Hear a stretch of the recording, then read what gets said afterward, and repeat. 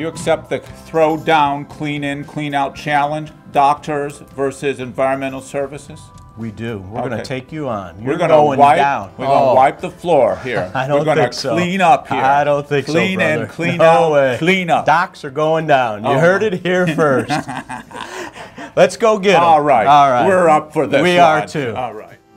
The challenge, as you may remember, was to determine which department had the highest compliance score when it came to hand hygiene. The winner gets bragging rights, and the loser must complete the work of the other department.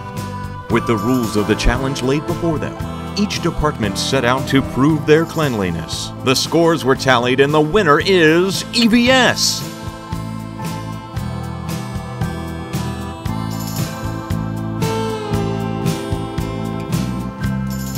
All right, Dr. Ansel, here we go. Thanks for taking on the challenge. We really appreciate it.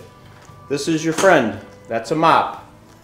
You're going to have to spend some time with that, okay? I'm looking forward to it. All right. Yes, sir. The other thing you got to do is you got to tuck in that shirt. Oh. You got to have a solid, good-looking appearance here, okay? Yes, sir. So we want our EVS employees to look good.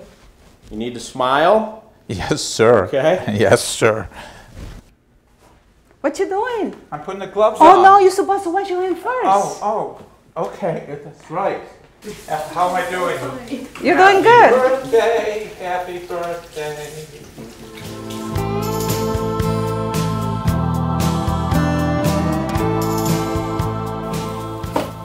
Dr. Ansel, you missed a spot.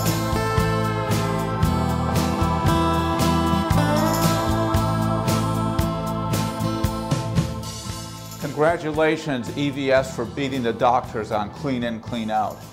And what a remarkable job. And I challenge the rest of Rush.